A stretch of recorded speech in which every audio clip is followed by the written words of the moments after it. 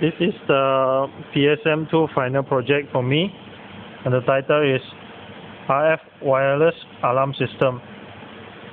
This is the power supply I use to supply to both circuit, transmitter, and also the receiver. This is the model that I built as a house, and the transmitter circuit I put inside.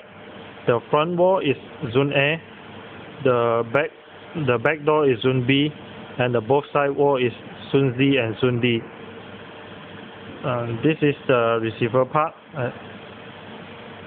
For the transmitter, this is the voltage supply.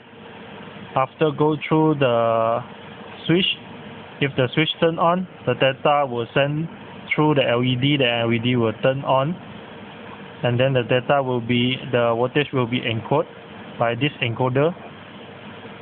Then finally the antenna will send through the data. And this is for my receiver part, receiver circuit.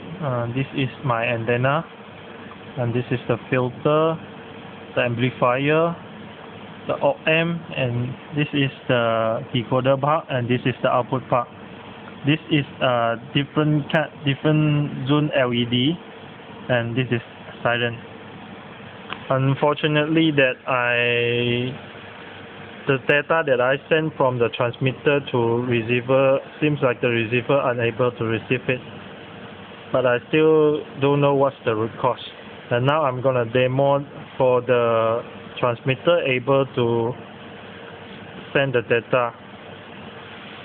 Now I'm gonna turn on the power supply.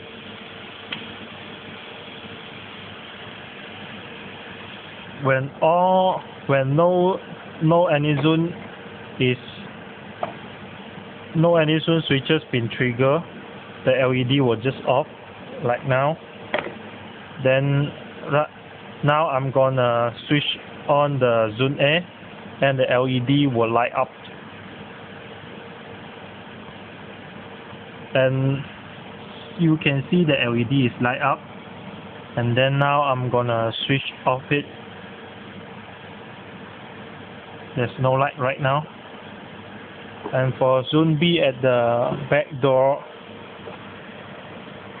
this one, I'm gonna switch on, and the LED is light up. Now I'm gonna switch off. As for zone Z, the switches here. I'm gonna switch on, and the LED is on. And now I'm gonna switch off, and the LED is off. And this is the zone D. I'm gonna turn on, and the LED is on. And now I'm gonna turn off. And every time that the LED light up means that got data sent through got voltage pass through the LED and send the voltage to the encoder.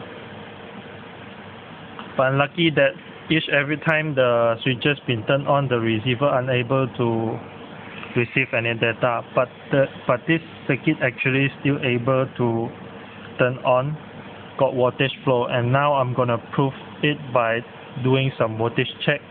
Like after the antenna, when I probe it, I got 6.4 volt. Then before the op-amp, when I probe it, also got 6.48 volt.